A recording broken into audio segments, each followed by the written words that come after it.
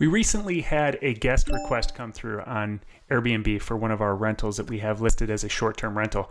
And something about this request just felt a little bit off. And so after a bunch of conversation back and forth with this particular potential guest, we eventually declined the request. And by doing that, it either cost us $1,750, which is the amount of this particular booking request, or it might have saved us a massive financial calamity. So in this video, I'm going to walk through that scenario, how it played out, and hopefully it'll help you avoid a potential calamity yourself.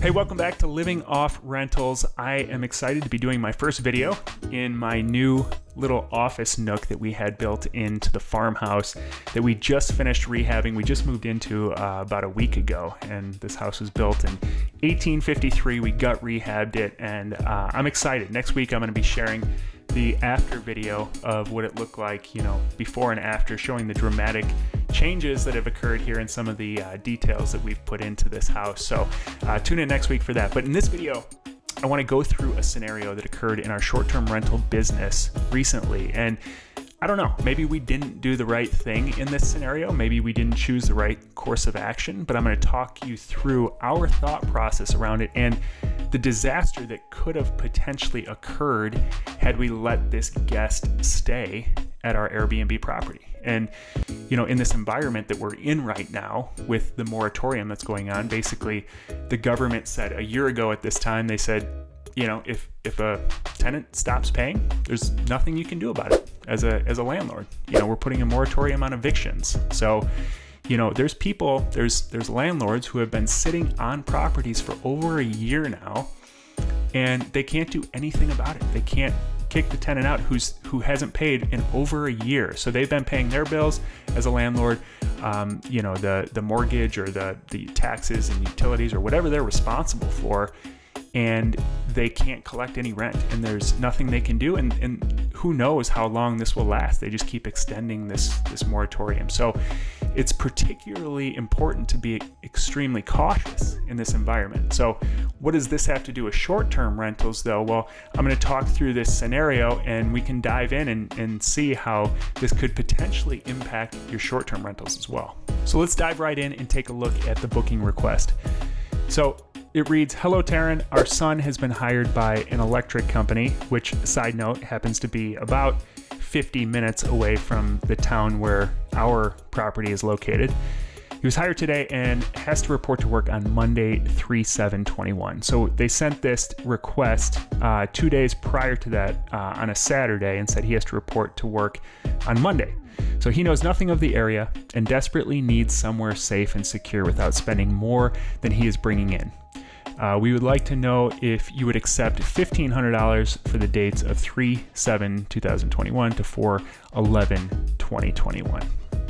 So at first glance, this seems like a pretty innocuous booking request. There's nothing that stands out as like, this is definitely an overt scam, but I do want to point out a few things. So just in terms of the listing itself, this is a duplex that we recently just fully rehabbed, and we just recently listed on Airbnb. So we don't have a long history of reviews on it. Also, we're in the off season, so we're not booked up at 100% occupancy like we are during the summer months.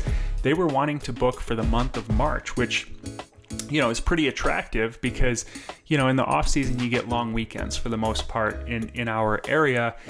So it's nice to have somebody in there, even though, the booking amount through Airbnb would have been $2,533, even with the discount that Airbnb provides for a 30-day booking.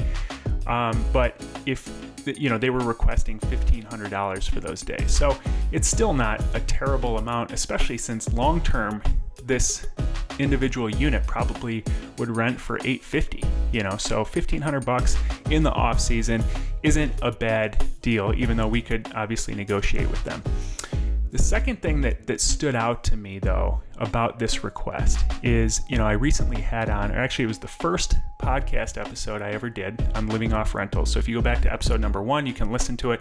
But Mark Dennis came on. He's a former NFL player who turned to short-term rental host, and he manages a whole bunch of short-term rentals. He's a really smart guy when it comes to short-term rentals, and he provided some really great advice. But he mentioned, and it was sort of an offhand comment in that interview that I did, that he was talking about breaking up a party, and he said something about if somebody is in the property for more than 30 days, all of a sudden they get these squatter or tenant rights. And I mean, that's something else to remember. With this business model, you're under 30 days stays, and so they actually don't have tenant rights. If they're there against your wishes. And so now all of a sudden the moratorium impacts them because they're tenants. You know, before that, if you needed to get them out, you know, they're trespassing on your property. If they're not following the rules or whatever, you have much more, you have much better rights to get them out of the property. And so once I saw this request come through, and I noticed it was just over the 30-day mark. And so that sort of set off alarm bells. In addition to, this is a Saturday, they want to get in there on Monday right away, and it's like this big rush. And so just a few things that were kind of like odd. And so so my wife texted me once this came through. We kind of both monitor the requests that come through, and especially when there's an odd one, we have somebody who helps us, you know, with all of the guest relationship and contact. But when there's one that's a little bit outside the norm, she messaged me and said, "Hey, did you look at this? What do you think?" And so I followed up with the guest, and here's how I followed up. And I want you to think through, before I get into this too, what would you have done? Like, would you have just accepted it, or how would you have responded? Also, since this is such a long booking, we would need to meet your son at the property before booking to do the walkthrough with him, run a full background check, a credit check, and an employment verification. I'm going to be over there on Sunday afternoon. So this was Saturday evening that they were sending this message. So I told them I'll be over there on Sunday afternoon, tomorrow, basically around 2 p.m. Would that work for him? If he could also bring his driver's license as well and his employer's contact information, that would be great. Also, if you don't mind verifying your profile through Airbnb, which wasn't verified. Airbnb verifies profiles just by a person providing a copy of their ID and email and phone number. That would be great. Also, where will your son be moving from? Thanks a lot. Looking forward to meeting him. So, one thing I always recommend to new investors who want to get into short-term rentals and manage Airbnbs is that you really need to set up policies for yourself, you know, rules around what's an acceptable guest to stay at one of your properties. And for us, one of our rules is that we only rent to guests with previous positive reviews. Now, there's exceptions to that. Sometimes we'll allow a guest to put down a damage deposit in lieu of positive reviews if, you know, they meet certain criteria, or, you know, there's a certain situation. But for the most part, positive reviews keep us very safe, because scammers can talk a big game. You know, they can be very convincing, but it's very difficult to manufacture positive reviews. So obviously this person didn't have previous positive reviews.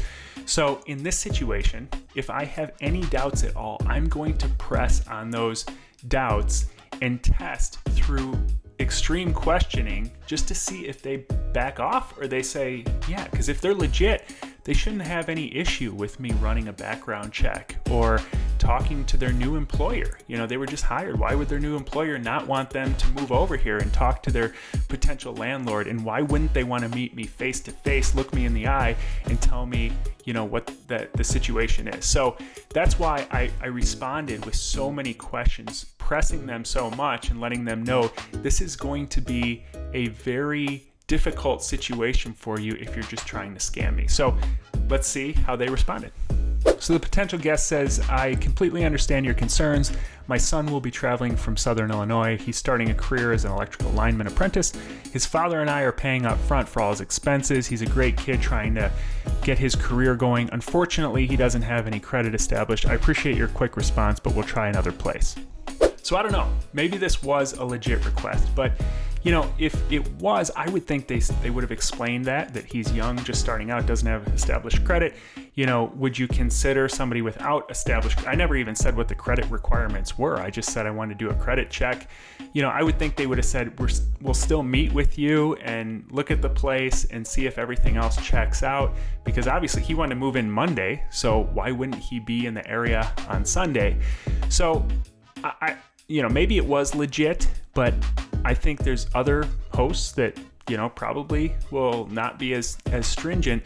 But the bottom line for me is I think you should always trust your instinct, especially in Airbnb hosting.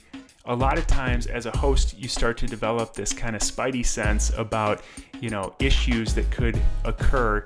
And I think it's really smart to just test it. You know, we didn't say you can't stay there. We're happy to host you. But if I'm going to let you in my property, I'm going to make sure I'm checking all the boxes. And so be extremely thorough. And I just want to follow that up with, if you're new to this could, you know, be a little bit scary and seem like, whoa, that's the type of booking requests you get. This is very rare. The vast majority of people who stay in our properties are excellent. A lot of them are families with kids, and we absolutely love doing this because we get such positive feedback and people are thanking us for providing such a great place, and they share their experiences on their vacation. So it's rare that this happens, but I would say it's really smart. If you want to turn this into a business and have this be sustainable long term, it's really smart to pay attention to things that might seem a little bit off and make sure you press on those things and test those things prior to letting somebody stay in your property. So hopefully this has really given you some food for thought. If it has, give this video a thumbs up right below the video. Also, as of the date of release, next Thursday, I will have done a Facebook Live on Wednesday, the day before this is being released, on how I do Airbnb, why I'm doing Airbnbs, why this is one of the most profitable strategies that I've ever seen when it comes to real estate investing. And, you know, I share some of my numbers. And so I'm doing that Facebook Live next Wednesday, which will be the day before this is released. It's kind of meta, but if you want to check that out, you can check out the recording on the Living Off Rentals Facebook group. So go to the group, the Living Off Rentals Facebook group. You can join the group. There's a lot of great investors in that group, and you can watch the recording of the live that I will have done yesterday. I hope to see you in the Living Off Rentals Facebook group, but if not, I'll see you in the next video.